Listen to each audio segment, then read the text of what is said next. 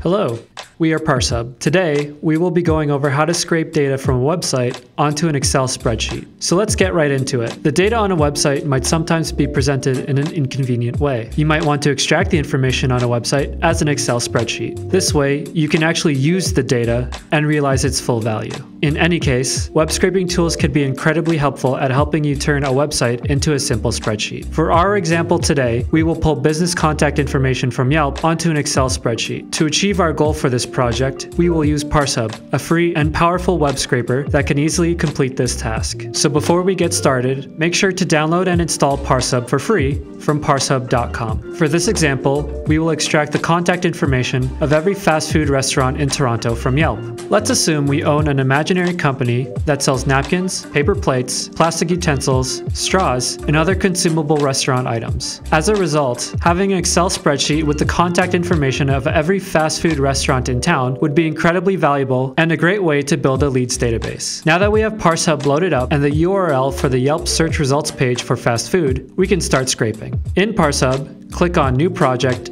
and enter the URL to scrape. Once submitted, the URL will load inside of ParseHub and you will be able to start selecting the information you want to extract. Let's start by selecting the business name of the first result on the page. Do this by clicking on it. It will then turn green to indicate that it has been selected. You'll notice that all the business names on the page will turn yellow. Click on the next one to select all of them. You will now notice that ParseHub is set to extract the business name for every result on the page, plus the URL it is linking to. All business names will now be green. On the left sidebar, click on the selection you've just created and rename it to business. Then, click on the plus sign next to the selection and choose Relative Select. This will allow us to extract more data, such as the address and phone number for each business. Using Relative Select, click on the first business name and then on the phone number next to it. Rename this Relative Select to phone. Using Relative Select again, do the same for the business address. Rename this Relative Select to address. We'll do the same for the business category. This method will only capture the first page of results. We will now tell ParseHub to scrape the next 5 pages. Click on the plus sign next to Select Page, click on the Select command, and select the next link at the bottom of the page. Rename this selection to Pagination. ParseHub will automatically pull the URL for this link into the spreadsheet. In this case, we will remove these URLs since we do not need them. Click on the icon next to the selection name and delete the 2 extract commands. Now,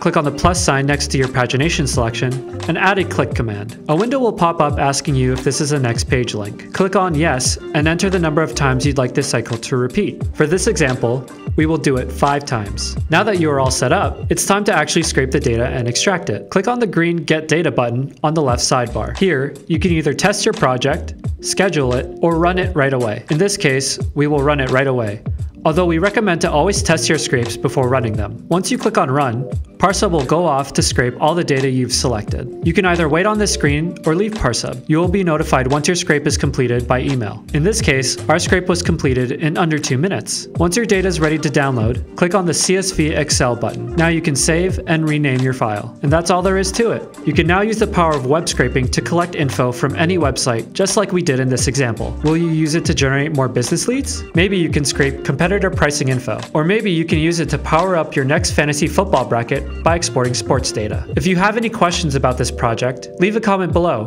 or contact us at hello@parsehub.com. As always, check us out at parsehub.com and subscribe to our YouTube channel for more videos on web scraping, data, and the internet.